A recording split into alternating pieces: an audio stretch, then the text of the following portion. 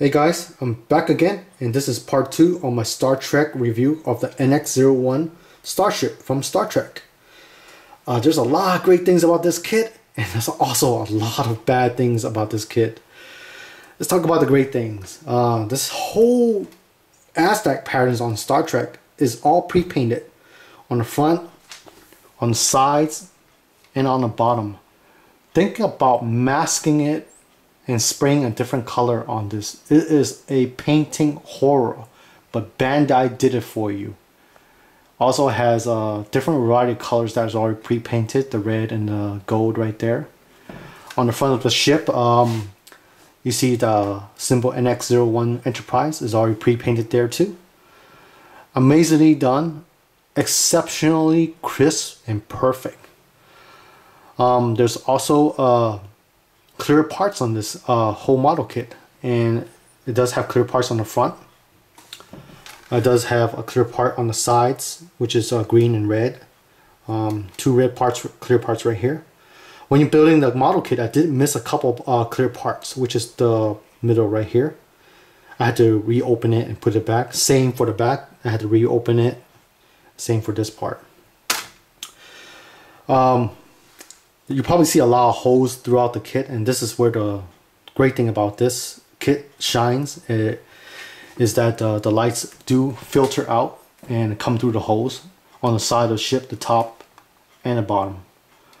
On the bottom of the ship, it does have a light coming through of that part, and it looks amazingly great. Let's talk about the negative things about this kit, and boy, there is a lot of negative things I could talk about. This kit has gaps. You see right there? There's a big gap right there.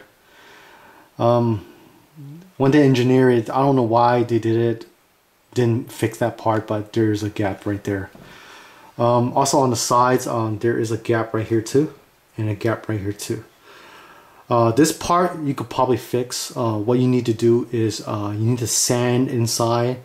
The wire is making it pop up like that, so you need to sand the plastic inside and allow the wire to go through cleanly. And once you do that, you can assemble it, and you need to glue it to make it more fitted, so it doesn't have that gap right there. You can see right there. Also has a gap right here, and that's about it. That's all the negative things about the gaps. There's another negative thing. It's the light bulbs that it came with. It's Christmas light bulbs. They use a lot of power, and they are not that bright. What I did was I had to replace them with LED lights, and boy, they are beautiful. When this kit lights up, it's like a big night light for me, and in my room. It just looks amazing. Make sure when you handle this model kit, pick it up from the base. Do not pick it up from the model or this part. There's electronics in there, and if you do pull on it, it doesn't have great connection. And if it doesn't light up, you need to fix the whole thing. You need to take it apart, and that will take a lot of time, and you might crack it open, and some parts are not meant to be reopened again. I didn't glue the whole kit. It's snap assemble. And the reason why is I wanted to make sure the lights work perfectly, and I had to run it for a while. I did run it for 8 hours non-stop with the 3 AA batteries. And LED lights, they use so less power. I mean, I could run this for half a month and it'll still light up. It's just amazing how the technology has been changed this century. It's just great. Here is where the power switches, and you push it up and it lights up. There is a part on the bottom, I'll show you, that covers where the connection is. Here's the part, and you just snap it up there from behind. If you go like that, you just snap it up there. Once you finish building it, you don't want to snap this in there. The reason is that when you move it, it'll fall out. It doesn't hold that well, and it's not a wise thing to glue it, because if you want to take it apart, you can't take it apart because you need to slide it on the right and push it down to take out this black piece. So you don't want to glue this on there, and you don't want to leave it there. It does show a little hole there, but you know, who will look under there anyway? It's fine like that. I leave this, you know, in my spare parts and make sure I have it just in case. It does come with another part that covers the whole hole, so you get, you know, pose the Star Trek ship without the stand.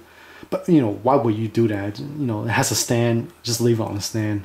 It has electronics in there. So finally, let's turn on the lights and I'll show you how it looks.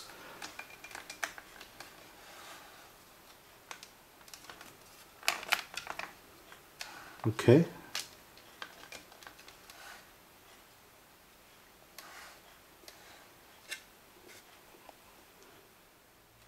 Hey guys, you probably noticed that when I was trying to turn on the lights didn't light up. It's probably because there was a loose connection on the base because I was messing around with it. So let's turn it on. See how it blinks a little bit if you move the base a little bit. So here's the light lighting up. It looks great. You see, my lights are still on and it looks really good already. So let's turn it off. You see much better shot of it. That's how it looks. Turn off the lights completely. And that is cool looking. A great night light. Just look at the bottom. All those holes, all those lights coming out. That looks great. Look at the front. Look at the sides. That blue is just awesome. I just love how it looks. Look at the top. And look at the red parts of the engine. Just looks great. The lighting effect of Bandai engineering is awesome. They did a really good job. Two lights right here, one right here, one right here. The LED is a front facing LED, so it blinds you if you look right in front of it, so it lights up the whole engine bay from the back to the front. Doesn't light up that well to the back of it, but you know, a little bit red is okay. I love that part. If it was too red, you know, it doesn't look that good. I just like the little dim part of it. You do see the front of the top of the ship. It has a lot of holes right there. There's a light right here. On the side of the ship, it has two lights that light up the whole top of the ship, all the holes, the side of the holes, and the bottom side. And that's the LED in the middle. I told you about the bad things about it. This model is the little gaps right here. You see the lights coming out the gap. You can't close it up. Probably need to open it up and, you know, try to sand it down a little bit, the clear part, and then push the gap back in, and you need to glue it. You probably don't need to glue it, but you need to sand it really nice. Make sure you don't sand it all the way so it goes to the hole. On the back, you probably could cover that part up, these two holes right here. I'll leave it alone because it looks kind of cool like that. The engine does light up really nice. I love that. And the blue just looks amazingly great. You know, it filters out, it has shadows. I mean, it does filter out all the light. Blue does come out really nice because of the clear blue that is pre-painted. I love that.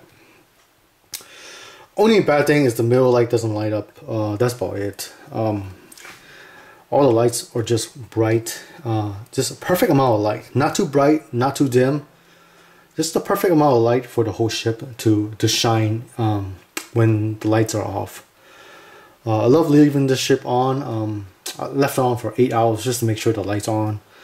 You know, the lights don't blow up or anything like that. Just 3 AA batteries. That's about it. It just looks amazing, great. Anyway, you know, I hope you enjoyed this review and I find it more informative for you. And if you'd like to purchase this model, just go online and find it. Anyway, thanks for looking, and I'll see you next time for the next review.